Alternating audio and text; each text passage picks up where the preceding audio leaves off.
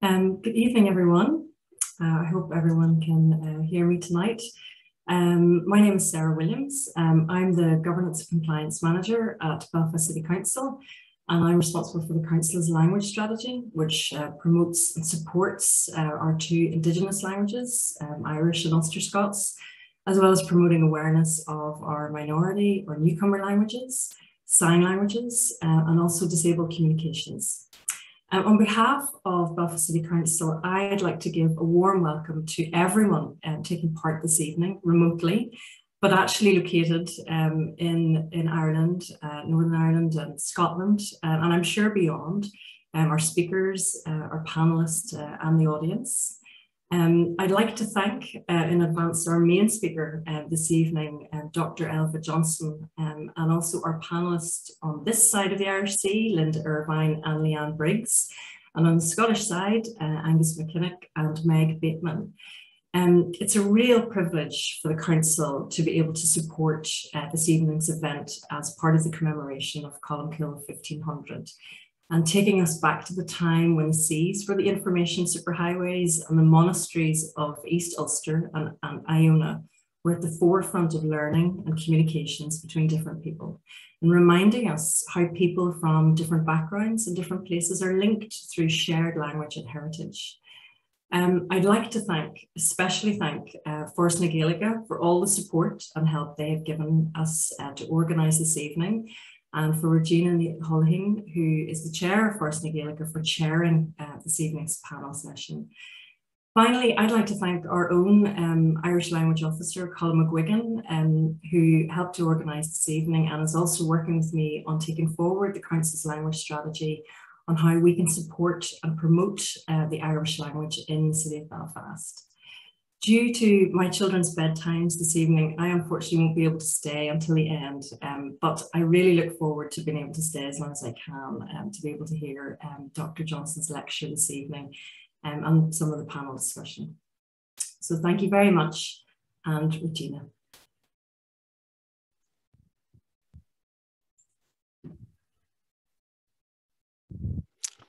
Good evening, everybody. Sarah, thank you very much for that and for opening a very interesting evening for all of us as we celebrate Colmcille 1500. And of course, we are delighted to be part of this celebration, and on behalf of Forest na Gaeilge as well. In my role as chair, I know that we are delighted to be participating in this session this evening and in this seminar. I will just give a very few little housekeeping notes to begin with so that we can get started on the main business of the evening, and look forward to a wonderful and inspiring talk from Dr. Elva Johnston and also a discussion from our very esteemed panel members. So on the housekeeping, the webinar is being recorded. Attendees will not have access to their cameras and microphones throughout. All questions for our speaker and panelists should be placed in the Q&A box on your menu, not the chat, the Q&A. And should you need technical support, please email webinar at plan, and I'm sorry, I can just about, at planned.co.uk. So that's webinar at planned.co.uk.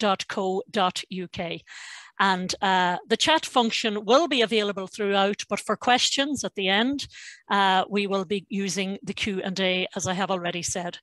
So to move maybe straight into the business of the evening, and I'm delighted to welcome not only an excellent scholar, but also a colleague of my own in University College Dublin, Dr. Elva Johnston, to give the keynote lecture this evening. As well as that, we will look forward to a very interesting panel with Linda Irvine, Leanne Briggs, Meg Bateman and Angus McKinnock.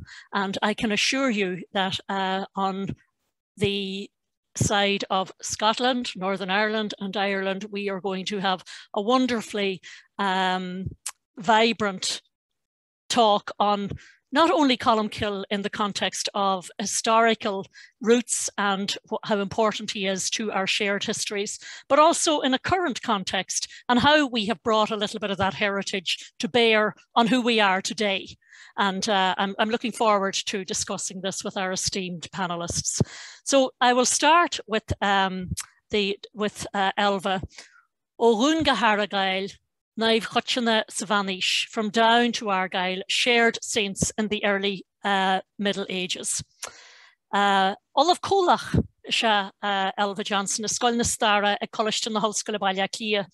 Ta spéisiir leitheci a níu arnathe na man ishe, agus san nasc a cultish na níu agus polítíocht na man ishe. So just to introduce Elva, she is an associate professor in the School of History in University College Dublin, and she has a particular interest in Irish saints of the Middle Ages and in the links between all these and the politics of the Middle Ages. So I'm going to hand over now to Elva, and as we talk tonight, I suppose, just to remember, I suppose, what Sarah mentioned there about our shared histories and our journeys. I think it's interesting, that we're starting with Elva way back in the Middle Ages and going to, Colmcille of Iona, Maluig of the Hebridean Isle of Lismore and Finian of Moville. But also when we move into our discussion on the panel, we move into the Thuras project, which Linda Irvine is heading up in East Belfast as well. So we can see how we've really come from the Middle Ages right into the present day. So let's start now with the Middle Ages. Gora Maigat Elva.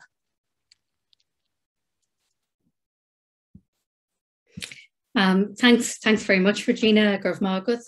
Bálam mo bhuichas goáil leis na dína a dagrig an ochádsa ochhuir a chuirtam chun leabhart lifanach. Agus bálam tréisiúló op panel comá seo a chur le chéile. I'd like to thank the organisers of this event for the chance to talk to you this evening and for putting together such a fantastic panel. Anocht beg me ag féchant an glú ceangal a bhí an fadó idir na níomh a bhar in ihir chuig ola agus iad a bhar in ihir na halban.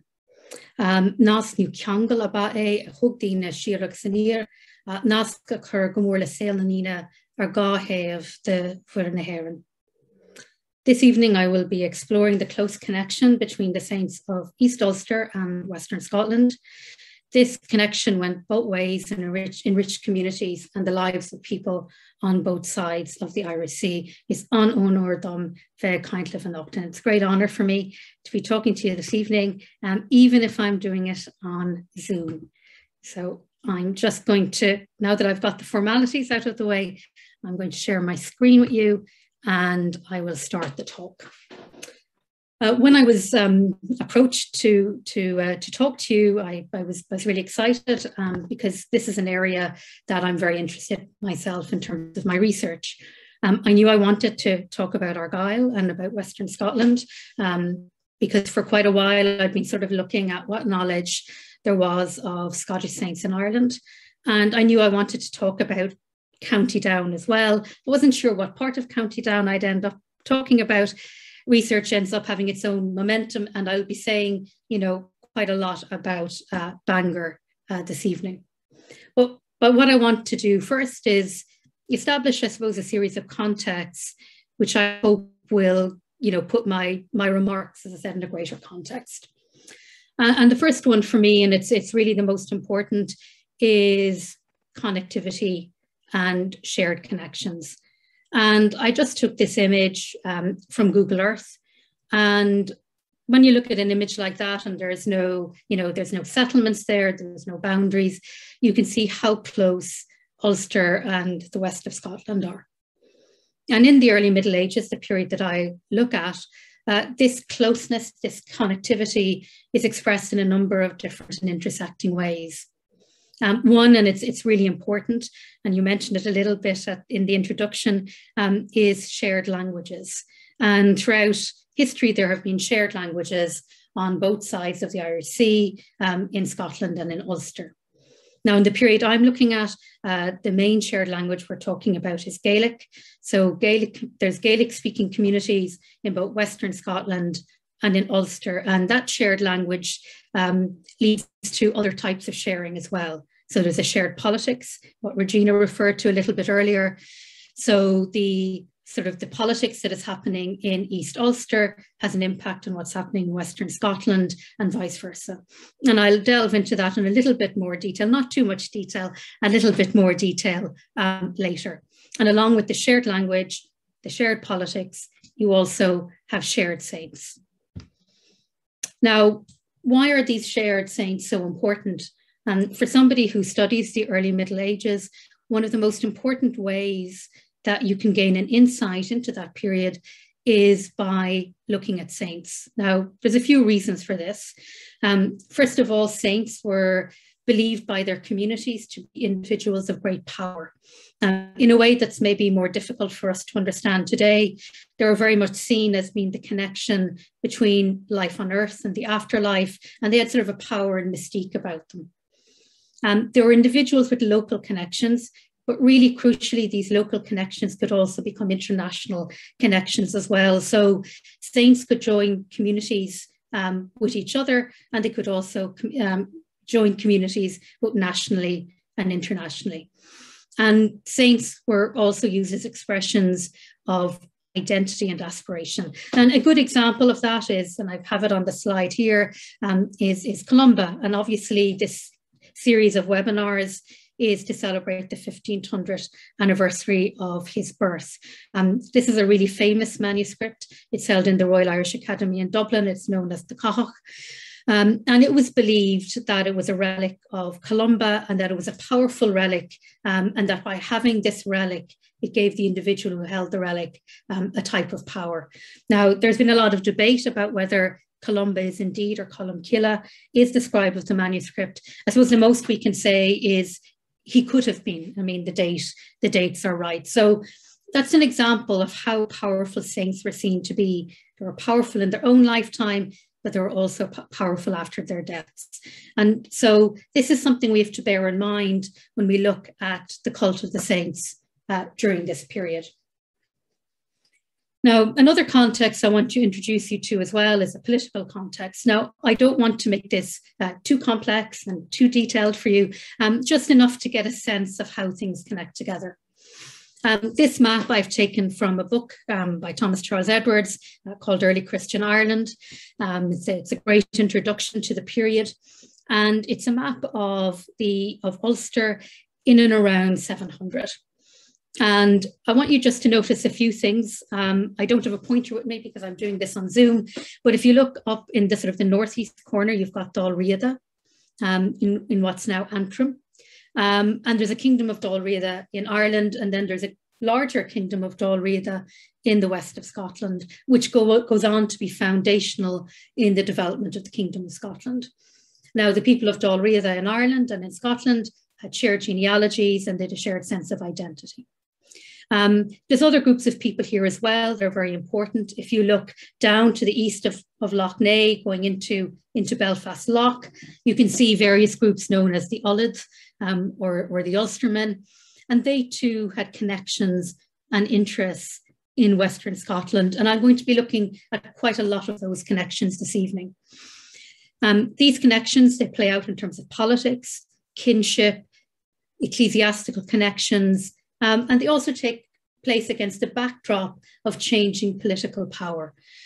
Sometimes when we look at the past, and especially a past as distant as this, we sort of sometimes think it's maybe timeless and unchanging. But just like now, various groups rose and fell in power. The politics was sort of ongoing and it kept changing.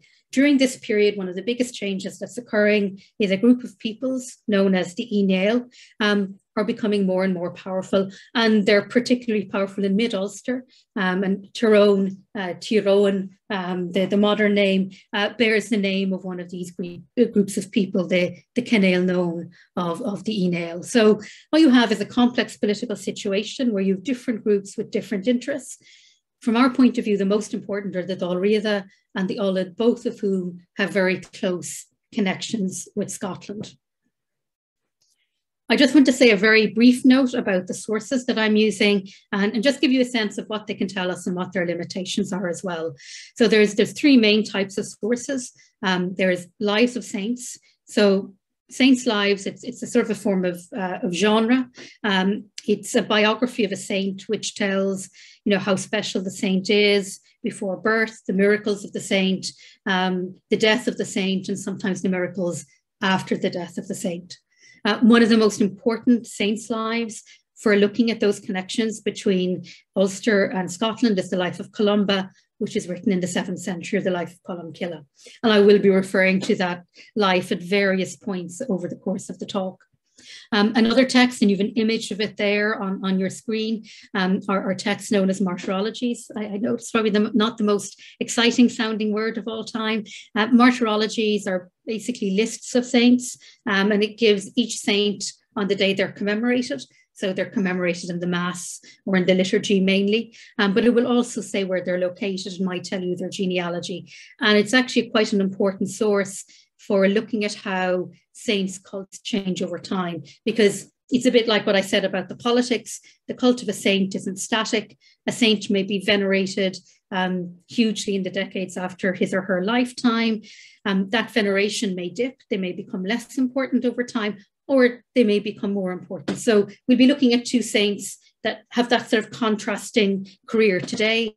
Columba, whose importance, if anything, grows over time. He becomes more and more prominent as a saint. And another saint I'll be looking at, a saint associated with Bangor, Argyll, is a saint who's really important in the decades after his lifetime, but becomes maybe less important as the centuries pass. During their lifetimes, they were probably of around equal importance. And the final source that I've drawn on is place names. Place names will often incorporate the name of a saint. You can think of place names, such as Kilbride place names, quite common ones, where you've got, the Kill and then the name of a saint. So they're a way for us maybe to trace the development of the cults of saints as well. All of the sources I'm looking at do have limitations. There's not a huge number of them. They're mainly sources from before the 12th century. And obviously there's a big gap between the 12th century and the present. But I'll try and give you as much of a sense of how this material works together as I go through the paper. But I always think it's important to be upfront about where you're getting your information from. Okay, I'm a big believer in maps, in showing distribution. They can be a bit misleading at times, but what this is a map of is the saints and the sites in in Scotland. I mean, as you can see, they're not all in Western Scotland. They extend across the centre and into the east of Scotland, that are mentioned in these Irish sources before the 12th century. Now, as you can see, and these would be direct references in those texts are referred to as martyrology, so saints who are being commemorated in the calendar. As you can see, Iona is absolutely dominant. In fact, it's one of the most dominant overall. If you took all of the Irish and the Scottish dedications, Iona would be one of the top ones. And you can see there's 20 references. Then there's references to other sites such as Egg, Kingarth, Lismore, Strathern, and so on. Now, what I'll be focusing on are those Western dedications. Again, I don't have a pointer, but if you look at the map and you can see on the sort of the northwest, opposite the Hebrides. So I'll be looking at those sites extending from Applecross and down to Kingarth. Which is on the Isle of Bute. So they're the main ones I'll be focusing. You can see Iona there, very centrally located. So that's to give you a sense of what I'm looking at. And if I extended that map onwards, you would see how close those coastal sites are to the coast of Ulster. And that's one thing we need to think about. I was really delighted to hear, those comments about the sea being sort of a superhighway during this period, because it's really true. When we look at those coastal sites, we shouldn't think of them as isolated and away from the world. They're really important points of connection across the sea. They're really vibrant centres. When we visit some of these sites now, and you often get that sense of the ruined church and a beautiful landscape, we maybe lose sight of the fact that they were also these very vibrant centres during this period. So they weren't in any way sites that were away from the world. They were very much part of the world. So I think that's sort of an important thing to realise. So what am I going to focus on? Obviously, when your time is limited, when I started working through the material on this paper, the problem that I got was what to leave out, actually. You know, sometimes it's a really nice problem to have, but on the other hand, then it's quite hard to make a decision of, what will I include and what will I maybe not focus on as much. So what I decided to do, and as I go through the paper, I hope it'll make sense, is I wanted to focus particularly on the East Ulster connections with saints in Scotland. I also wanted to look at where I think there's further possible connections with, Kingarth and Lismore. What I'm not going to do is focus as much on Iona, though Iona provides the overarching framework to understand what is happening. And at the end of my talk, I'm going to look at Iona in a bit more detail. The reason I don't want to start off looking at Iona or focusing on Iona at the moment is because Iona is so prominent and its connections are so important that everything else becomes very overshadowed. And the result is that other connections, which are also quite important and are significant and they tell us quite a lot, they actually get forgotten because we're so drawn to Iona. And I mean, there's loads of reasons for that. Iona is one of the most important churches in Ireland and Britain, in that whole world in the Middle Ages. It's got a huge significance. Some of the most beautiful manuscripts that survive were produced in Iona. If you think of maybe the Book of Kells, Book of Durrow, more than likely as well. So it's hard to look away from Iona, but that's what I want to do. But because this is a webinar in honour of Colmcille, I will come back to him at the end. Okay, so this is what I've decided to really put my focus on. So when I looked at East Ulster and the geography of East Ulster, two churches in particular stood out for me. And these are the churches of Mogvilla, Moville, and Benchor or Bangor. And both churches are highly significant into the 7th and the 8th centuries. In both cases, they lose a little bit of significance. And this is probably one of the reasons that their contribution to these connections that I'm going to highlight today maybe ends up getting so overshadowed. So I'd say a little bit about both. Moville is a very important early church. There's at least a dozen saints in those martyrologies associated with Moville. In fact, of all the counties in Ireland, there are more saints associated with County Down than any other by a lot. There's over 70 saints. So if you were going to say the Isle of Saints, you'd actually say the County of Saints, and that is, without a doubt, that's County Down. The next closest is Westmeath, which is way behind Down. So there's loads of saints. It's mainly these two churches is the reason for that. So Moville has a really interesting history. It's founded by a British saint, a man named Finian. Finian is also associated, his education is associated with Scotland to a certain extent as well. And we could maybe see in Moville and in the cult of Finian, maybe an early example of that connection between, East Ulster and Western Britain. Finian is such a popular and important saint that he ends up being localized in different parts of Ireland. So there's a Finian in Clonard as well, but he's actually almost certainly the same as this Finian. So and any of the sources we look at would suggest that the connection with Down, with Moville, is probably the original connection. And actually, lots of other evidence we have. If I had loads more time, I would talk a bit more about this, is that, Down is very much a centre of early Christianity in Ireland. I mean, obviously there's Downpatrick associated with Patrick, and then but Moville and Bangor. Now, Bangor, when I started my work on this, I wasn't sure whether it would be Moville or Bangor that I would end up concentrating on more, but it actually ended up being Bangor. So Bangor, it's a church, it's founded by Colmcille, who I've already mentioned.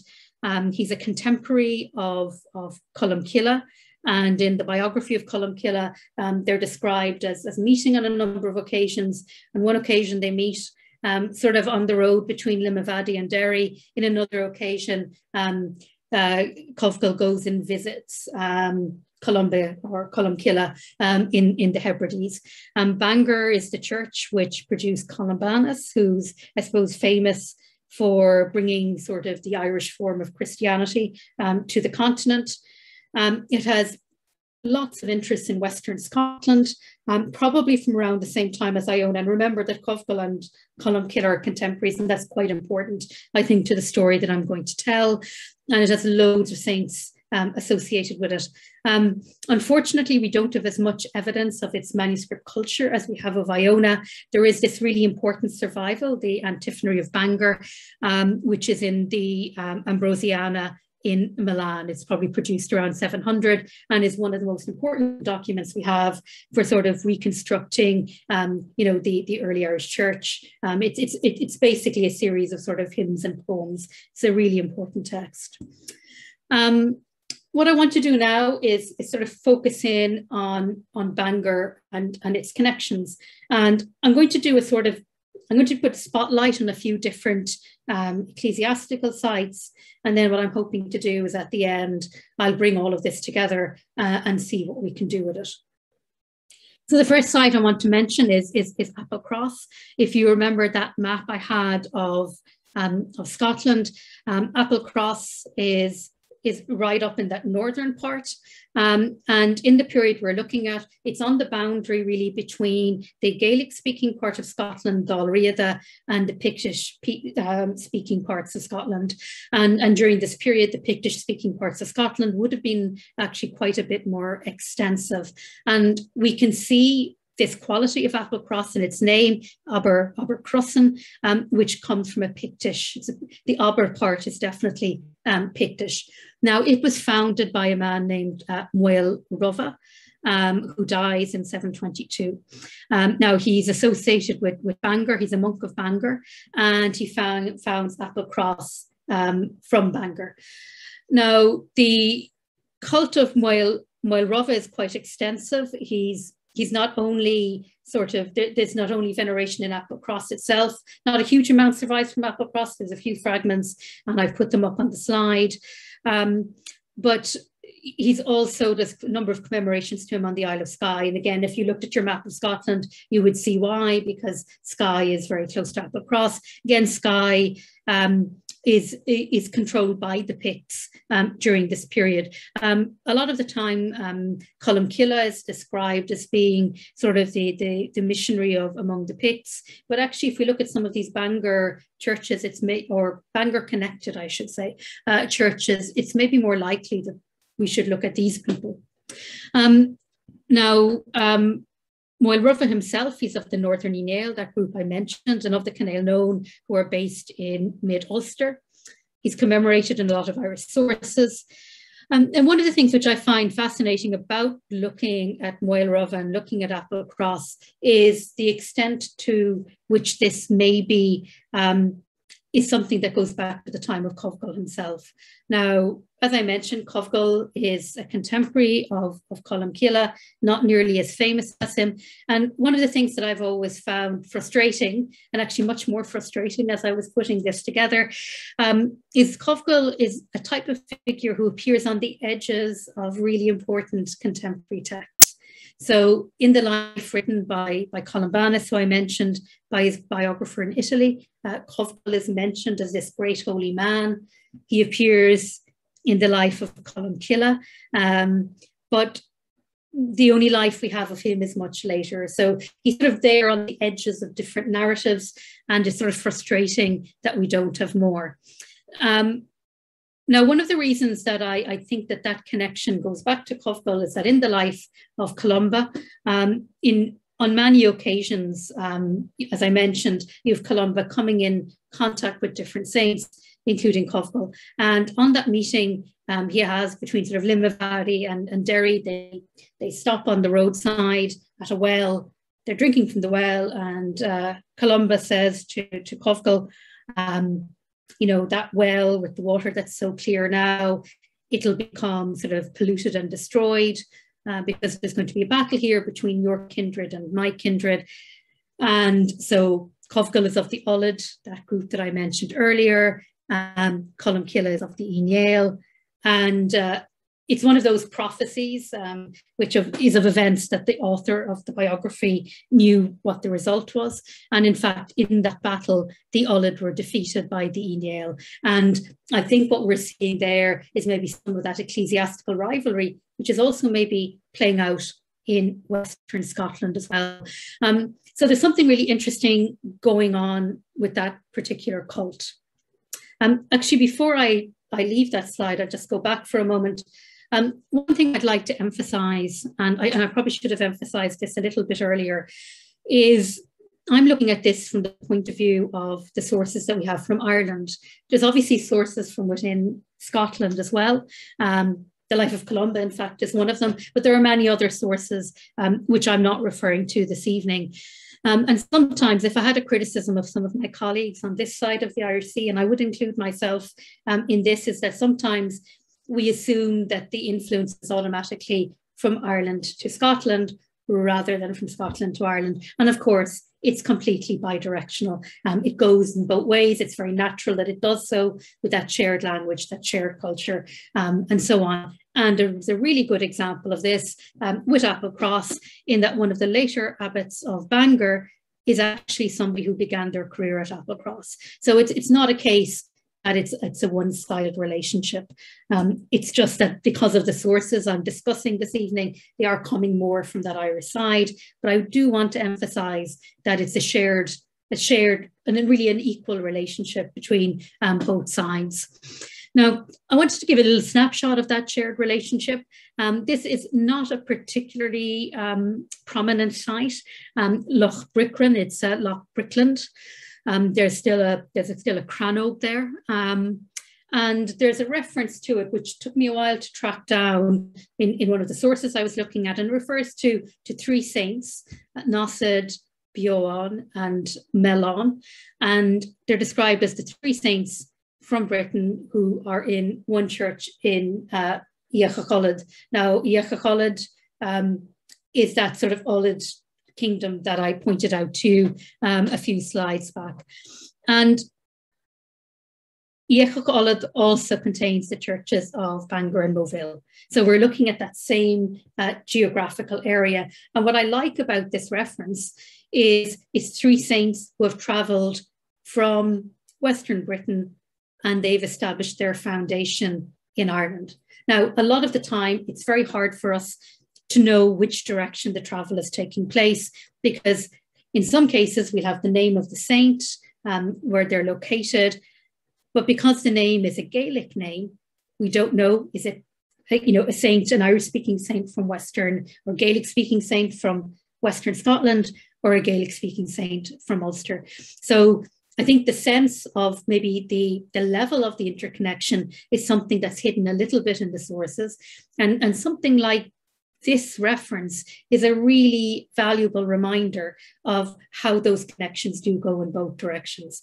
And, again, as I said, it's something that gets a little bit lost maybe in the narratives that are written about the history of early medieval Ireland. In a way, it's sort of the history of early medieval Ireland and then forgetting about the fact that early medieval Ireland and Northern Britain are so closely connected throughout this entire period. And it's very hard to do the history of one without looking at the history of the other. It's something I sort of regret that this is something that I didn't maybe spend as much time on as I should have done years ago. But there's nothing like the zeal of the converted when it comes to this. I now want to turn and look specifically at the saints of what I've broadly described as the Isles. And there's a number of really prominent cults. Now, again, the most famous one is Columba or Colmcille and Iona, the one which overshadows all of the others. But several other cults are well known in Ireland and are clearly influential. So you've the cult of Donán, it's a martyr cult on the Isle of Egg. Though there's a sort of an oddness about this one, because there's clearly loads of interest in Donán. You can see it in some of the sources that we have and stories about his martyrdom. But the place name Egg, they become very confused by. And by the 12th century, they're not sure whether egg is an island or whether it's a stream or what egg is, but it's just an example of sometimes how geographical knowledge can be lost. But the two cults I really want to look on a little bit more detail are the really famous cult, I suppose, of Maluag, of Lismore, and then of Blawn or Blaine in Kingart. In the case of Blawn, his cult site moved from Kingart to Dunblane, and it's probably Dunblane that people associate him with to a great extent now. Now, when I went to look at these two cults, Bangor once again came to the forefront. I mean, and I would really like to stress that I wasn't expecting this to happen when I started looking at the material. And then as I worked through it, I was going, actually, there's a Bangor story here as well as an Iona story. So this is relatively new for me as well as in just in the last few weeks, actually. I'll start off with the cult of Blawn or Blaine. The name Blawn is quite an unusual name. I mean, there's sort of a debate around its origin. His main site, Ciangarad or Kingarth, it's located on the Isle of Bute, and it's in the Kingdom of Dalriada. Now, there's an important political element to this that I want to just touch on, and I'll be looking at that with Lismore as well. So it's located in the territory of one of the three main branches of the Kingdom of Dalriada, and this is Canal Covgill. The main branch, Canal Nauron, are the branch associated with Iona. And when we look at it, each branch sort of has a major church associated with it, and then the church, which is linked with the group that finally dominate the kingship of Dalriada, is in fact Iona. And I think there's an argument to be made that apart maybe from Colmcille's fame during his lifetime, that part of the success is actually down to the political success of the various dynasties. I know that can be a little bit reductionist at times, but I do think it's something that we should take into account. Now, Blaine is probably a contemporary of Colmcille. As a figure, he's actually quite a shadowy figure. He's well attested, or at least the site of Kingarth. Blaine himself not so much, is well attested in Irish sources up to the end of the 8th century. So a number of different ecclesiastics associated with Kingarth appear not only in straightforwardly religious texts, but they also appear in the Irish annals. Now, an argument has been made very convincingly for many decades that our most important, I suppose, Irish chronicle, which becomes the Annals of Ulster, began its life in Iona. I think this is almost certainly true. And I think one of the reasons we're getting so much information about sites in Western Scotland is because of that Iona interest. And again, Iona is very interested in what's happening in Ulster as well. So from that period, we're getting a lot of information.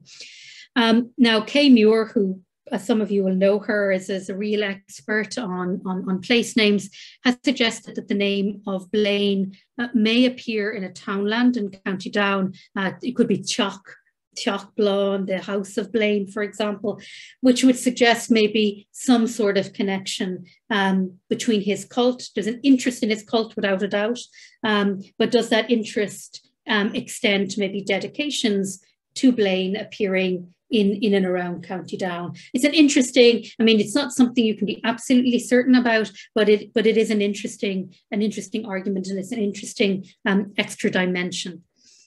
The connection with East Ulster is actually probably stronger in the next case I'm going to mention, and this is the cult of Maluag in Lismore. And he's a very important saint. So he's, again, his main church, Lismore, is located in one of the branches of the Dalriada. This is Canal Loarn. And actually, just a sign of its importance is when I started off on a project where I was looking at cult dedications, Lismore, kept turning up, and I made, I have to admit, a sort of possibly classic mistake where I assumed that references to Lismore in Irish language sources were references to Lismore in County Waterford, but they were not. There were references to Lismore in the Western Isles. And in fact, the main Lismore is the one in the Western Isles. And when they refer to Lismore in Waterford, they refer to it as Lismore Machada. They have Lismore of Machada, who's the main saint. So that's the distinction they make. The actual main Lismore, and it just says Lismore in an early text. It's this Lismore they're talking about. Malogue is quite closely connected with the politics. There's loads of dedications, I should add, to him, across the Western Isles. But he's also located within the politics of Ulster. There's a group called the Dáil Narada, who would be to the north of Lough Neagh. And they claim him as a member. Whether he is or not, one point I suppose that a lot of historians or scholars in my area would say is that genealogies can be as much about sort of legend and politics as they are about actual biology. Genealogies change quite a lot over time. People, if somebody's successful, people are very keen to include them within their family grouping. You even see it in the case of, say, somebody like Patrick, who isn't Irish. But when Patrick comes to Ireland, they have him bring a lot of sisters with him. And then one of them ends up in Valencia, and she has 19 children, and then various family claim a connection that way. So it's something that we get in sort of Gaelic sources all of the time. But what's interesting about this connection with Malogue is that it's one that's very prevalent. So even as late as the 12th century, he's been described as originally having been a monk of Bangor. Now, this occurs in the life of St. Malachy, whose feast day it actually is today. And in his life, his biographer, Bernard, mentions the fact that this great saint Malogue had originally been a monk of Bangor. Now, it is possible that Malachy is using the connection for his own purposes. I think that argument could be made. But once again, I think what we're seeing here is, while maybe not every connection is very solid, what we're seeing is a pattern of connections in which it seems that Bangor has a lot of interests in Western Scotland, and in its turn is being influenced by developments there. And obviously the really nice solid one is the monk in Applecross, who then becomes the abbot of Bangor. Okay, I couldn't not talk about Colmcille obviously this evening, and I want to sort of come back again to a point I made earlier, is how the prominence of Iona overshadows everything else. And again, it wasn't really until I started putting together the elements of this paper that it became really clear to me to what extent this was true. So it's by far the greatest monastery with Irish connections. It's the main church of the most important dynasty in Dál Riada, the Cannell Nauron, who go on to be the ancestors of the kings of Alba and Scotland. Columba himself appears to have been a remarkable figure within his community memory. And one of the reasons that the biography we have of Columba, a life that's written a century later by another abbot of Iona, Adamnan, one of the reasons it seems so immediate to us is it's partly based on the recollections that were collected from old men who knew Colmcille when he was alive. So there's a community memory that runs through his biography. And it's one of the reasons that people go to Colmcille and to that life of Colmcille again and again, because it has that greater sense of a religious community than any of the other early lives that we have. The other ones are much more full of sort of extremely miraculous and very sort of legendary events. The life of Columba has a much greater sort of verisimilitude about it. Now, Columba's communities flourished on both sides of the Irish Sea. They flourished in Northern Britain. They flourished in Ireland.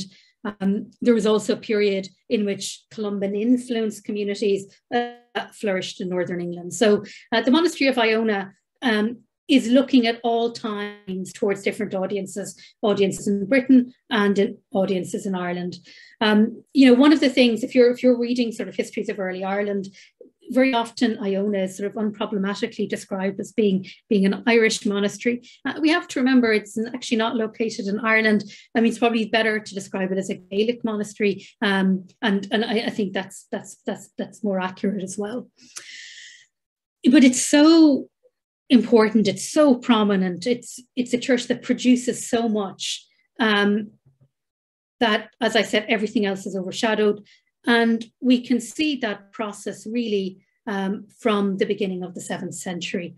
And I wanted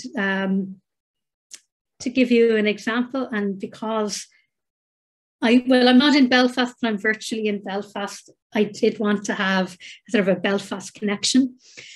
So this is from that Life of Columba that I mentioned. It's the life that's written by a century after his death by Adamnan. It may have been written actually as a sort of a commemoration. The page there is actually the page from which I've taken this translation is by the Andersons, but it's from that particular page. It's from the left-hand column. And you'll actually be able to see the name of Belfast Lough if you go down the column there carefully. So the manuscript was written under the direction of Adamnan by another abbot of Iona, future abbot, a man named Durabena. And it's one of the closest things we have to an autograph copy. It's an exceptionally valuable manuscript, which is now in Schaffhausen in Switzerland. But if you go to this wonderful website here, the Codices website, you can actually explore the entire manuscript. It's just a beautiful example of calligraphy as well. It's such a valuable document. But one of the things that I did is, once I sort of began to see this Bangor connection, I said, I really better go back to Adamnan and see any references to Colmcille, any references to Bangor within the text. And I found this one, which I just think is absolutely perfect. So it describes, as you can see, the monks of Colmcille who drown in Belfast Lough. And I think this might be one of the earliest references in literature to Belfast Lough. I see it's the original, it's the Irish name, it's the Lake of the Calf, Lough Liog. And so they're drowning, they have a guest with them. And instead of their souls going directly up to heaven, because the guest isn't as holy as they are, demons have come and are trying to drag them down to hell. So this is, Belfast Lough as a gateway to heaven and hell, which I have to say I do quite like as an image. And what I found remarkable about this is, instead of Colmcille intervening, which is what you'd expect to save his monks, it's actually Colmcille. And Colmcille and his monks, they pray, and through the miraculous power of Colmcille, they're saved. And it's a very nice, it's a lovely metaphor. It's a beautiful passage. But it also is in line with how Colmcille and his community appear throughout the life of Columba. Their community, which are seen maybe a little bit as rivals, but ultimately as being inferior to Iona and to Colmcille. And behind that anecdote is, I think, that whole history of the relations that Bangor has with churches in the west of Scotland. And ultimately, Iona does become the most important church, and far outweighs Bangor as the narrative develops. But I thought it would be, really interesting to sort of say, well, are there connections, beyond the connections that we have with Iona? Are there other ecclesiastical sites that we can point to? And I think we can see here a sort of an almost hidden history of these connections between Down and Western Scotland. So what I want to do now, and just looking at my time, I've just got it about right, is I want to just pause for a moment and to think a little bit more about this idea of connection and connection across the Irish Sea. I mean, one of the, I suppose, things which is most difficult for how modern history is often written is modern history is often written as a form of national history. And it's something that goes back to the origins of the modern discipline in the 19th century, where it was very much connected with telling the story of the rise and fall of empires and nation states.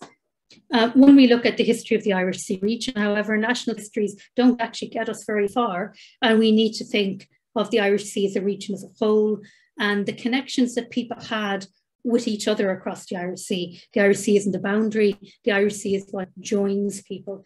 And if you think about somebody who's living in, say, the Ards Peninsula, they're going to be looking south towards Louth, they'll be looking towards Tyrone, they'll be looking eastwards towards Western Britain. So to think that the histories of Ireland or of Northern Britain, end in the Irish Sea is the wrong way of looking at those histories. And in this early medieval period, people weren't thinking about the national boundaries of the future. They were thinking of their connections with each other. And those connections, we can see them in those shared languages, as we can see it to this day, shared beliefs, political rivalries, and shared saints. And for me, that's probably the most important thing that I see when I look at the age of Colmcille and thinking about it 1,500 years later, is that it's a story about sharing. It's a story about connectivity. And it's a story about how modern political boundaries aren't true to the past, and maybe to a certain extent aren't necessarily true to the present either. So I'd like to thank you for listening and giving me the opportunity once again to speak about this topic.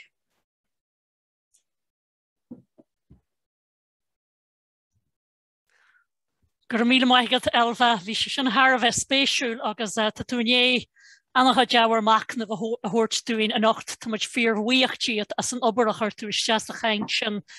A tá fíor sprágúil agus a tané dearcú nua a thuirt dúin heawacht bhaithí na naíú agus a nuasar sin na náis go tá idir íomhain idir Albain agus éan a chomáile sin idir na tíre fadar fod an dóin agus teirt na farige mar bhealach commerceid agus mar bhealach taisteal agus mar bhealach le ruchtan a bhthugín ar gíine. So I just want to thank you, Elva, for such a very interesting and inspiring talk tonight.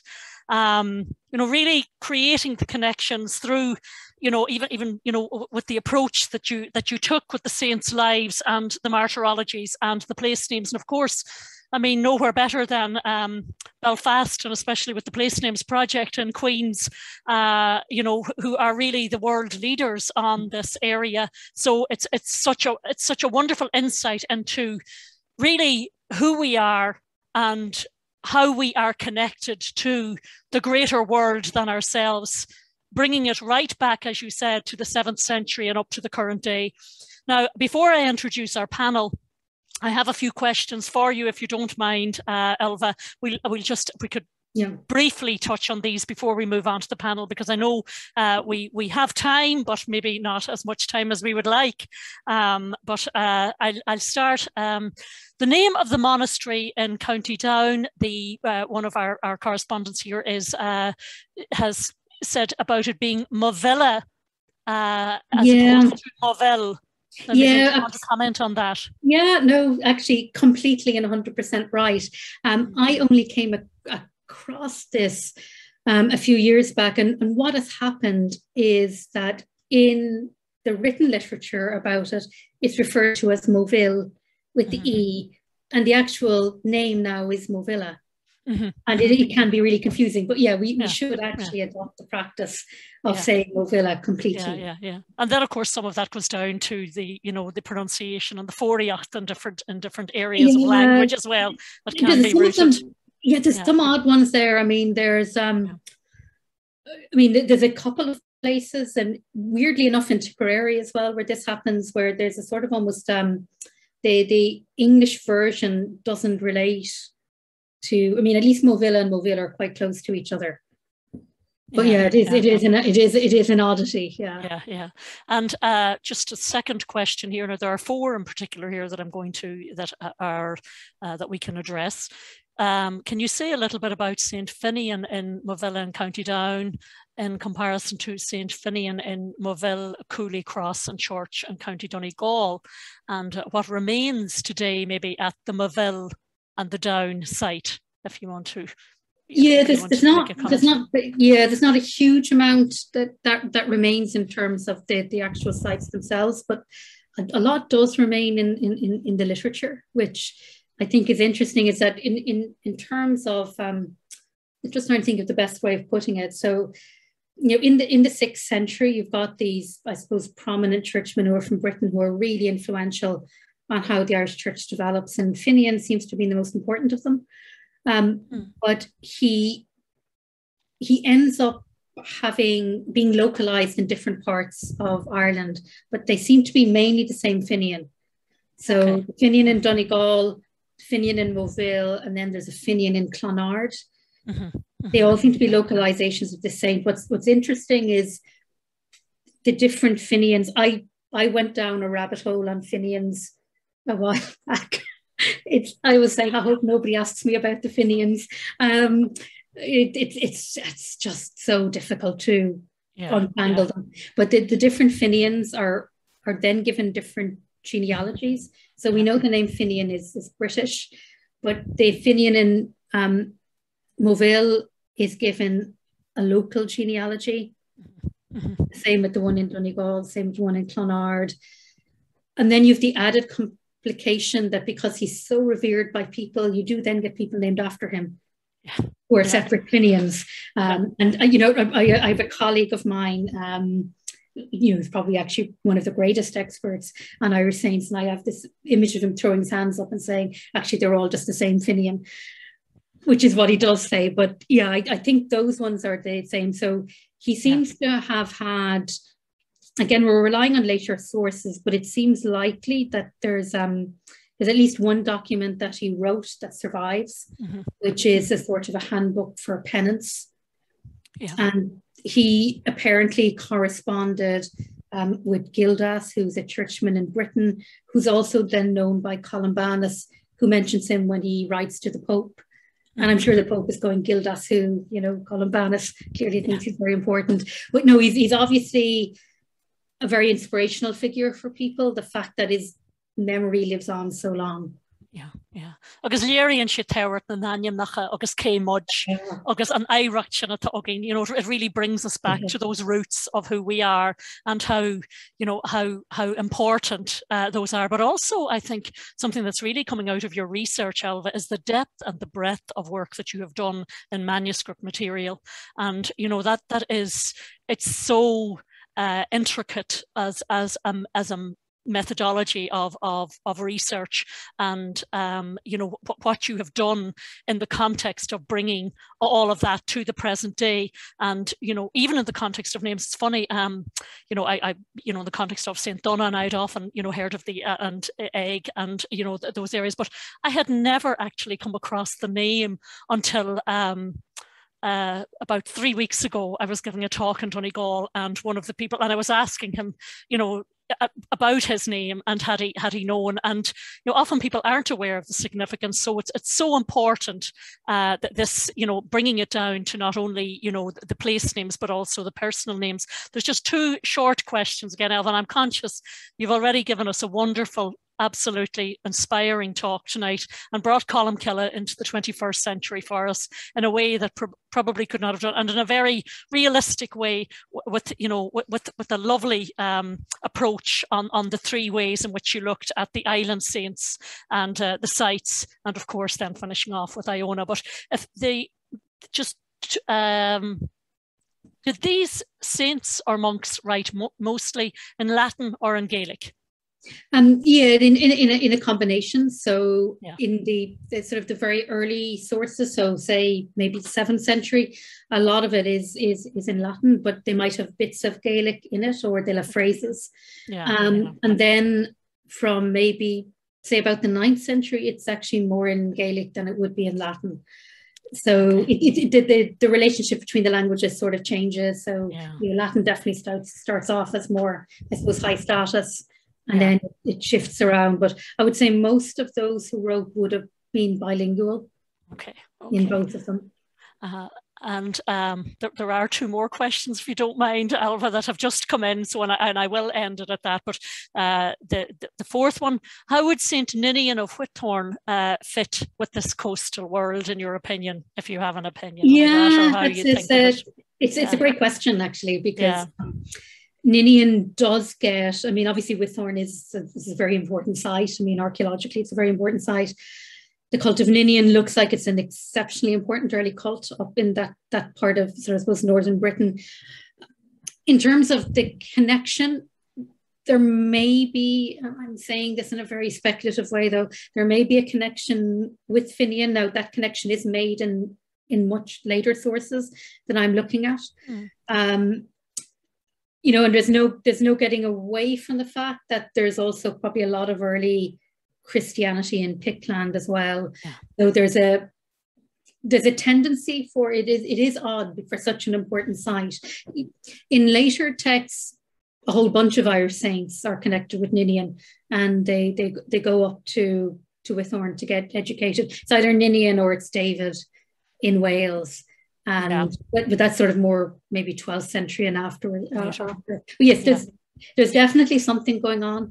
What that something is I'd say more difficult to really be certain about. And I suppose that's the interest and the problem of working in this area, that there's quite large gaps where you would like to be able to say something more specific, but you end up waffling slightly the way I have there. Yeah, the detective work. There's one more, and then I'm going to give the final question to Brian Lacey, who we all know as such an expert as well on Colmcille. Were there any female saints in that period who were influential in Ireland and Scotland? That's the second last question. I killed myself looking for female saints. It was so frustrating because I'd recently been working on sort of something different, but it was sort of Kerry-based saints. And I found Dorica in Valencia, and I was completely delighted. And if I could have found one for this evening, believe me, I turned over every rock that I could. You do get the sort of the mothers of the saints type of thing, where a saint's mother becomes seen as a saint herself. That's not as satisfactory, obviously, as identifying, a particular female saint. Yeah. No, I understand your frustration in that. Oh, no, I actually went back and forth. Yeah. If there was one I could have used, I definitely would have. I mean, I got as close as there's an unnamed woman who appears in Jonas's Life of Columbanus, who is his inspiration to go to Colmcille and Bangor. But it's so typical of those texts of that era that all of the important men are named. Yeah. But none of the women are. They're just a woman. Yeah. Writing practices and writing traditions. Yeah. And finally, from Brian Lacey, and I'm mentioning Brian as an expert on Colmcille and who has contributed so much in this area. So having looked at the wider picture, do you think, Elva, the disproportionate dominance of Iona was historically true, or only the product of propaganda, mainly by Odhamnum, and the accident of survival of documentation? Yeah, that's a difficult question. I would say that it is definitely partly historically true. I mean, in terms of, yes, Adamnan is a propagandist. That's also true. I mean, by the time, Adamnan is writing and you look at the breadth of Iona's connections, I suppose particularly their involvement in the conversion of Northumbria, their really extensive connections with pretty major churches in Ireland as well. So I think it's a case that it's not so initially. So I think what's happened is if you go back to maybe the late 6th into the early 7th century, maybe Iona is very important then, but it's not maybe as prominent as it becomes later. And I think what's happening to a certain extent is maybe that Adamnan is taking the situation in his own day, and then he's writing it backwards into the past of Iona. So I think the propaganda is not so much the current situation that which Adamnan is describing. I think it's maybe what he's describing in the past. So I think those connections with Colmcille, for example, and if you think about maybe the way Bangor has these interests, you do end up reading them in a different light. Yeah. Okay, Elva, we will take you out of the hot seat now, and thank you once again. Gur míle maith as lecht go spragul go spéisiúil agus an origin taide janta agat mar scholara haran grach sa réimse seo agus Tatúine anachod ólis agus anachod smuinte a hort dúine nocht Colmcille agus a lan machnú le Janu a mahan shahar and flay. So you're just after helping us now to feed into the new the panel discussion now, and I know you'll be staying with us, Elva, and thank you again for such a wonderful talk and for all the work that you put into making this such an interesting event for us. So I'm going to move on now to our panel, and as I said, Elva will be staying with us. And we are very fortunate to have an excellent panel here tonight. I'm going to introduce everybody. I won't go into too much detail. I do have a little bit of detail here, but I'll do my best to try and keep it brief because I do want to start a very interesting discussion in the context of Elva's talk, but also bringing this, and this is really where we're coming into where we are at the moment. What is the role of the shared saint aspect of early Middle Ages in our lives today? And can we look at can we look at this in a contemporary context as well as what we've had? So dús tasói mé leis na daoine atá os mo chóir agus iad a chur an aithne díobh tasói mé le Linda Irvine agus bhfuil an fáilte a chur rih ar gainteoirí a nocht fasta. So na caintrí atá gin mar dúirt mé hana Linda Irvine, Leanne Briggs, Meg Bateman and Angus McKinnock. So Toigu Linda Irvine and her Valfarste, Marwell Coney Erhi Gafoil, agus in Blianta Hayuik Chaisk Burla, Hossi Sheik Folum the Gaelic Arangani emission Valfarste her, than Aglish Woach. Wani Linda Thuras Chunskadal Gaelic Fuiska and Vision, Atanish a Chaisk Gaelic than a Keta than your faster. Credjev Leiger Christi ag Linda Iheen, agus duskel siad ní scoil na Shalti, ní scoil omlana hit trí van na Gaelic ag túsiar a fehe heen. Vi rim se tjunske de lakuig taring arger eiracht Gaelic of Valfarste agus her alu agus le tamil de vlianta de coach warjanta eki agus ag taras la harger a Gaelic mask frotastuni agus eintachti agus Jiel shuri chuige alu. Agus bín carúar hi gemanik le Lord ar na man ta si an caihirlach fasta ag common lucla scale her Valfarste. Now, I'm not going to translate all of it, but I do want to say, just to give you a flavour of Linda's wonderful achievements and how delighted we are to have her with us tonight. She was born in East Belfast, where she still lives.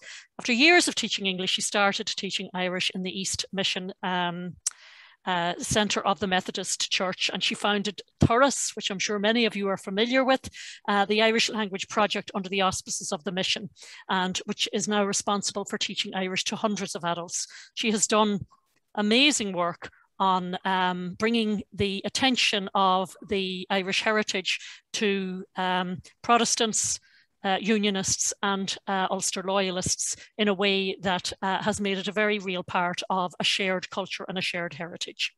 So fáilte rót Linda, agus anish Leanne Briggs. Leanne is Cúntar Museum and doing hui Leanne, mar bhfuil príomhróla í a dacail a haireacht Christi bhainisteoir vanachar agus níomh Columbans, our staral churthar fáileach de appan a beilúga agus cóirthíocht. Leanne is the museum assistant at Northdown Museum, where she has taken on the main role of the Christian heritage and history of St. Columbanus, including producing historical content for the various apps, leaflets, signage, and conducting tours, as well as working with Friends of Columbanus and Bangor Abbey. So, fáilte rót, Leanne. Okay. Agus anish an talamh Meg Bateman na fili is tewerty san nua-Gaelic. Agus liachtor ag Saul Mór Ostig, and for those of you who aren't familiar with Meg, Professor Meg Bateman, Meg is one of the most important poets in Gaelic na Halaban and a lecturer in Saul Mór Ostig on the Isle of Skye, again where Loch and Illan Colmcille are found on the north side. So fáilte rót Meg, níl so go mé abalta anlinne a Ekelin seo, so sílam gur chórdú, yeah. Yeah, Churamahan Shaw. Yeah. So fáilte rót Meg tíam an issue. Agus and then you Jaranach an ish, and then you go tawertach le gachtain ella na Dr. Angus McKinnock agus noi le Angus as nish in Illan Leosh the Angus agus marwal Aglish o wal Savanish at an Shaw agus Agrian Angus srai liachti sa Gaelic de choman Gaelic Glasgow agus fi clar liachti an Gaelic agus an Gaelic an darla de vi for de Colmcille mila kuig head. So Angus is from Illan-Loish, and there is, of course, a church from the late Middle Ages there also, and he is responsible for a series of lectures on the Gaelic Society of Glasgow, and has already had a series of lectures, a programme of lectures in Gaelic and in Gaelic on the 2nd of October on Colmcille. So without further ado, I'm going to start the discussion maybe and with congratulating Elva on her wonderful talk. And yes, we've looked at the saints in, in the context of, saints' lives, martyrologies and place names, and maybe in the context of how relevant that is today in the context of our shared histories and shared journeys. Meg, I might start with you if you don't mind coming in at the beginning, just to see how we can, and I mean, if panelists would like to put up their hand, or if there's anybody who wants to come in on the chat, you can put something into the question and answers, and I will get to it as we're going along. If anybody would like to ask a question to our esteemed panelists, I might say I'm delighted to be in the company of so many who have done work on Colmcille and are familiar with these shared histories that we now have. So Meg, I might start with you. Well, yes, Elva, that was a glorious talk, and many, many thanks. When I was listening to you, I was asking myself about the shared claims that might be made between saints that were going to Dalriata on the other side of Strunamura, but wasn't really unknown land to them. The date we have for the Gaels coming over to Scotland has always been put back, certainly by 300. And I wonder if the main division is really between the Gaels and the Picts. So Columbus was going as much as an ambassador to sort out the tension between the Gaels and the Picts, as he was doing quite martyrdom and doing peregrinatio pro Christo. And I think we see, as the saints keep on going further and further north, and we have Maluag, who came from Ireland but ends up in Lewis, and Jekyll writing in the 9th century that lots of monks were going to Iceland and maybe beyond, certainly Faroe and Shetland, that there's a tension between the political moves across the sea, across Strunamura, that probably wasn't a significant barrier at all because it was the high road, but also the competing claims of the Picts and the Gaels for the west coast of Scotland, and then their spiritual claims of wanting to find a place of resurrection in the ocean. Yeah, and I think and I'm going to bring this right on to the context of today, and I'm going to go to Linda next, maybe in the context of, where do you see, Linda, in the context of the work that you have been doing in recent times in particular, and I could call it a lifetime's work really in what you have done. Where do you see, in the context of what Meg has said, in that high road, trying to find, as I would say, an Irish charm, and kind of that there's a protection, or perhaps some solace to be found in those journeys that maybe Columbanus being the ambassador, to try and bring communities together. Is there something in that for us to understand in the context? How do we make that relevant for today in the communities we live? I think there definitely is. I think one of the things that interested me listening to Elva's lecture there, which was fabulous and just full of so much amazing information. Over the years, I've become more and more aware of the shared language, and I think I come from a place that many people within Northern Ireland, not just from within the Unionist community, but probably mainly within the Unionist community, just have a total lack of awareness of the shared language, and we have this idea that we look to Scotland and we have these Scottish connections, yet we know nothing at all about a sort of an ancient place and the true history of the country, and that fascinates me.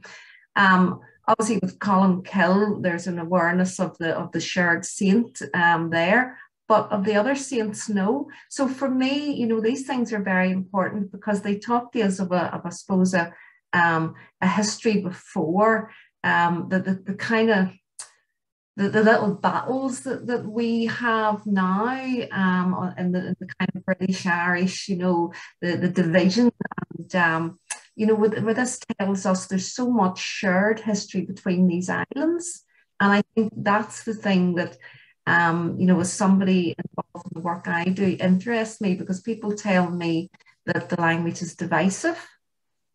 I think, no, you know, it's the opposite. It's a linguistic link between these islands, not just in the sense of the Gaelic, but, you know, as part of a Celtic language and, you know, that Celtic history. And I'm really keen that people know more about that, and I don't think we get the opportunity really. So, yeah, I think this is, I suppose, another aspect of it with the saints.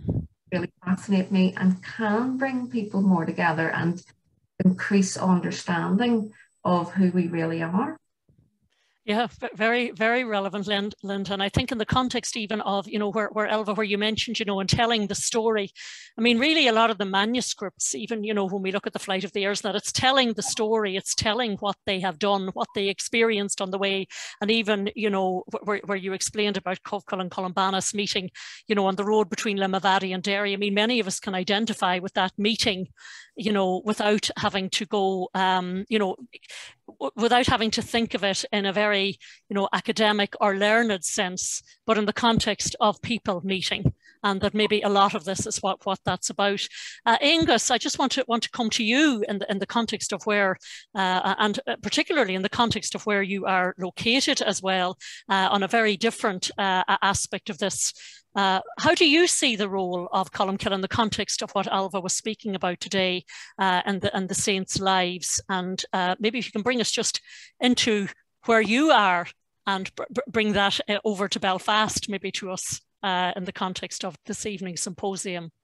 Yeah, well, I must admit I'm a bit of an imposter here, really. I'm not really a medievalist at all, and I come to this really as someone who's more interested in the sort of 16th, 17th century, and I'm really interested. I come originally from an island in Northern Hebrides. We have Chamble Voloi, St. Moliwa's Church. We've got Elan Colmcille, and we know nothing about it really.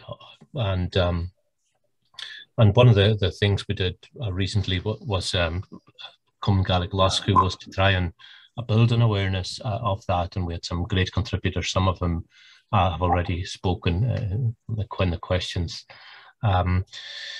Yeah, and I think some of my colleagues too could probably better speak in Glasgow, could speak, some of my distinguished colleagues could speak more usefully to this brief, really. I've got colleagues who are working on Iona Namescapes project at the moment, project led by Professor Thomas Clancy and Professor Catherine Forsyth. So they could speak a lot more on that. In terms of my teaching and research, the earliest I really go is the 12th century and the Book of Deer. And I'm always very struck with the Gaelic notes in the Book of Deer and the northeastern extremity of Scotland, when these monks, Gaelic monks, were getting their property rights called into question, and they collated all the information they had, and they started out their claim to justify their property rights in the northeast of Scotland in the 1120s, 1130s, by tying themselves to Columba. Columba came from Iona and hooked up with Drosten, the local saint. So they're trying to use Columba for that reason. And Columba retained his cachet despite the drift away from Gaelic in the south and east of Scotland. So allegedly, I'm not sure if it's true or not, but allegedly at Battle of Bannockburn, for example, the Brec Bianoch with Columba's relics were led in front of the Scottish army and so on. And what's my own research and interest really is in the sort of Reformation and post-Reformation period. And what's really interesting, I think, too, is that when you see the post-Reformation bishops located in Iona. The documents are all in Scots, but the place name isn't Iona, it's Colmcille. That's how it's written in Scots. So even after a religion which is pretty allergic to saints, Columba makes the transition pretty well, which is really interesting, and it's something I'd like to explore further, maybe.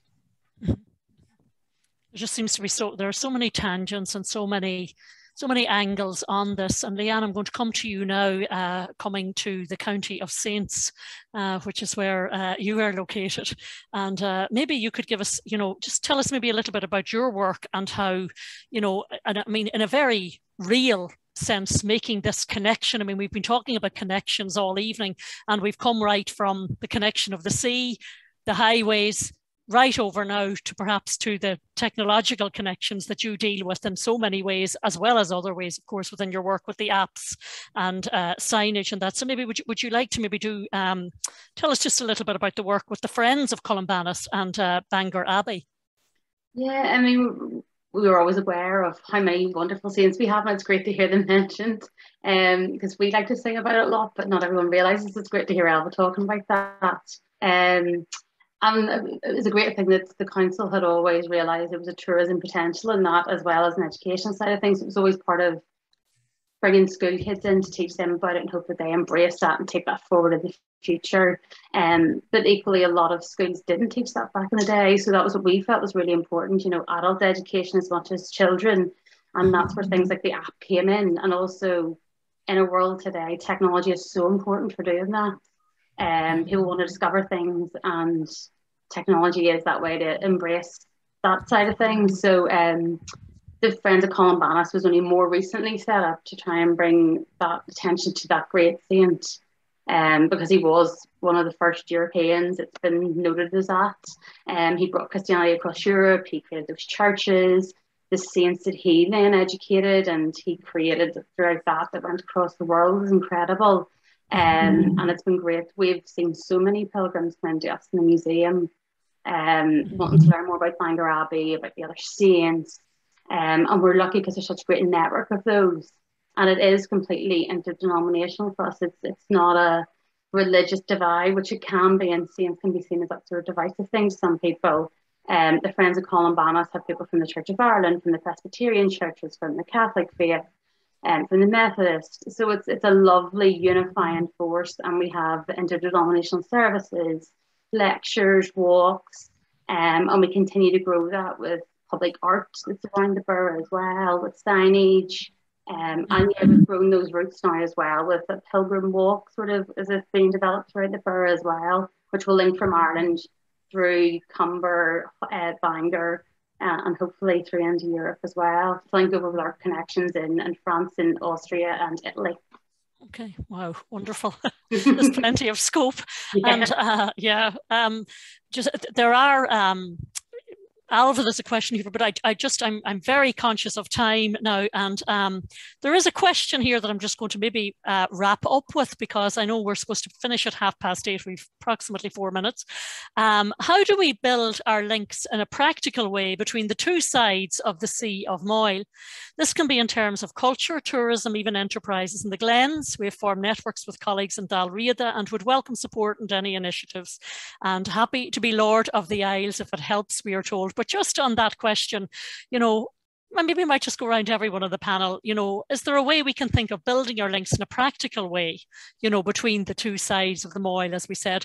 And I think this is very important because we people, again, who are working, in middle age research, on manuscript work, on the saints, and we've got right up to the present day on language projects. So, I mean, I think the diversity of our opinion here would be very important. So, Meg, I might start with you on a way that you might think, and probably in the context of your own scholarship as well, Meg. And I know your work, I'm very familiar with it, and what in the context of, because I believe that it is in the roots of that scholarship that we can bring a real understanding to present day communities and connectivity, because it is in that we are, and it needn't necessarily be shared histories. It's just in the knowledge of who we are.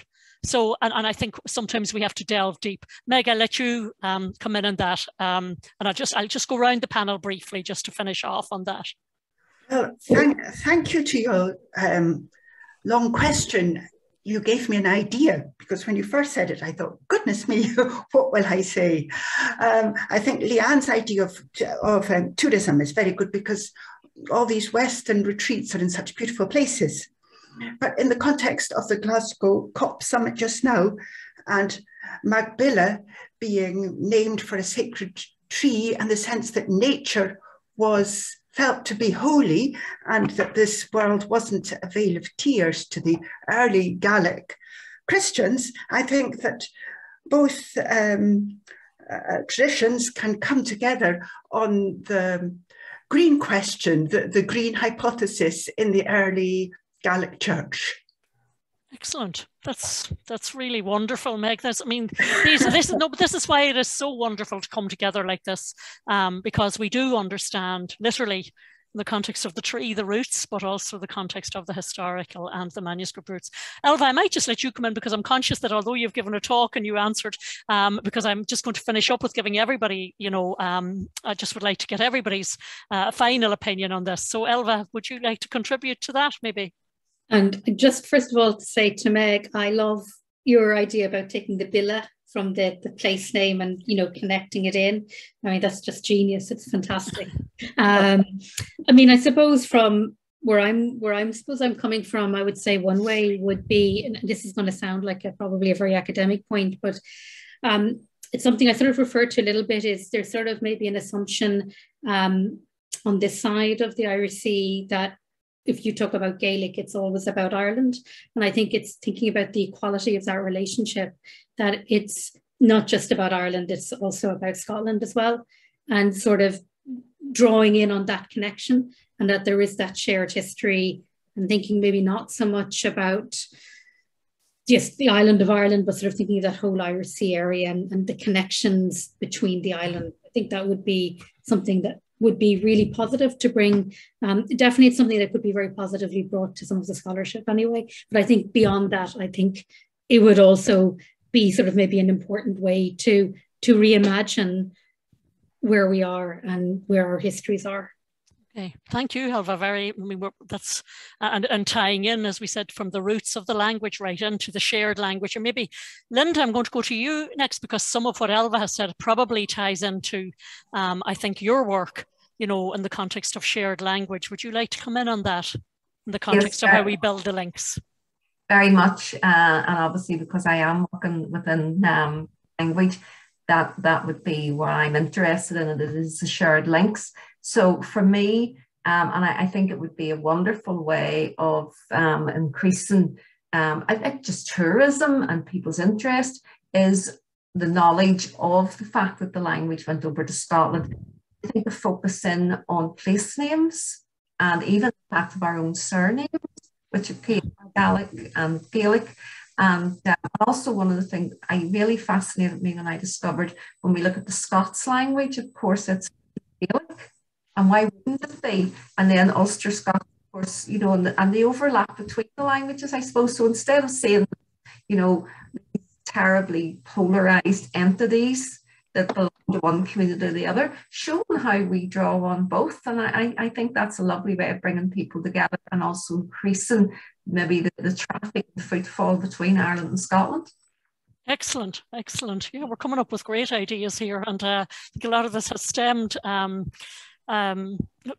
Meg, I think you started off with something a really wonderful, bringing us back to the place names, bringing us back to actually, as you said, connecting even today on what's going on in Glasgow with the Magbilla. So there's something coming here from all of this, maybe.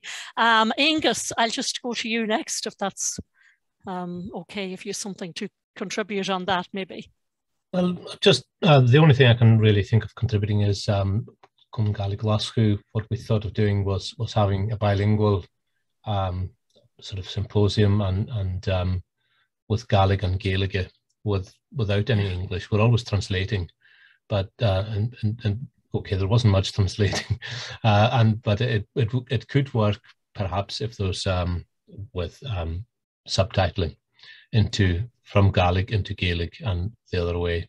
And that could work very well over Zoom, and with a bit more thought and resource. That could be a way of engaging both speech communities without having to resort to English. Or mutual intelligibility. Yeah, and of course, I mean that's one of the keys to this, and you have had your series of talks on Colmcille in both languages, which is really a starting point, and I suppose probably also outlines, and if I can say it, about the work of Forrest and Gaelic in the context of the dictionary works and that, and the context of having an Irish dictionary, and that we have those, that we're dealing with, Lexicelt, and the transfer from a Celtic language to another Celtic language. It was something actually in the context of linguistic domination, if you like. We had some Chinese students in the college recently, and one of their focuses was to have the translation from one Celtic language to another, as opposed to going from English, and they wanted then, of course, Chinese to Irish. And it really opened up a whole new way of looking at language, because we were thinking, we automatically think, but that's not bi-directional, that's actually tri-directional, if you like, because you're trying to go through the English path. But do we need to go through, we have so many languages that we can avail of and to use that way. So I think that approach is very, very admirable, Angus, and challenging. So Leanne, maybe I'll give you the last word on this, and maybe as the person who is dealing with some of this in a real sense at the moment as well. Yeah, well, I mean, that's what we try to engage with as many people as we can, and do that sort of cross-community, cross-directional, cross-country. It's been amazing. So it has been a combination of all those things. It's having these talks online that people can access from wherever they are in Europe, as that skill we're working on at times. It's the things that they can download, the PDFs they can download of programs that bring them together, that they can work from the same resources and then come up with their own ideas. Art, because you don't need to speak any language with art. It's a visual context, so that works on a universal scale. So it's all those things. I think a combination of them is the best way to embrace everybody together. Yeah. And on that note, I think Andrew has.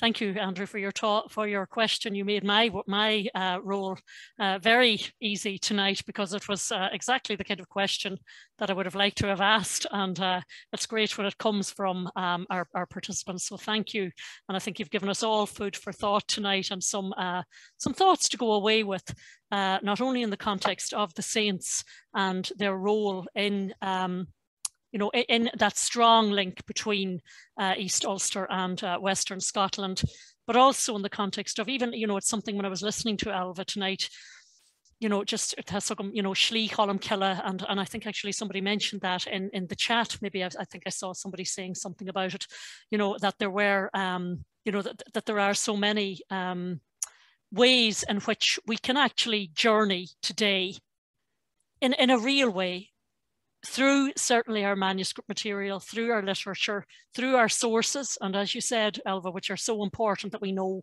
the sources that we're using, but also in a real way. And maybe COVID has given us a lot of, time to think about how we do need to get back out and do and engage with the journey, and as we say, even Magvilla, and to see how these all relate in a real way to the environment in which we are living, in a cultural sense, in a geographical sense, and also within the linguistic boundaries that we all share, and also in the way that we can build on those. And that's what commemorations like this are about, that we hope that we can learn and we can bring some of it with us as we develop new projects, and as we also build on the projects that we had. So I'm going to finish on that now tonight. We're a little bit over time, and I'm sorry about that, but I thought it was worth going around to everybody, and I'm just sorry that we haven't more time to discuss this. I think there's plenty more that we could be delving into tonight, and I want to thank all our panelists, our keynote speaker, Dr. Elva Johnston, Linda Irvine, Leanne Briggs, Meg Bateman, and Angus McKinnock. Gura míle maithigh as Ahanrod a hug sibh dúin a nocht agus as ewer machnamh a húirt dúin agus muid go ré a smuintú Colmcille míle cuig chéad on the thoughts that you have given us and on the possibilities you have presented to us tonight in the context of scholarship, shared history, shared language, and shared journeys, and that hopefully we'll have many more of them. And I know, Linda, that's Thuras will certainly be central in that. Thank you very much. Good night.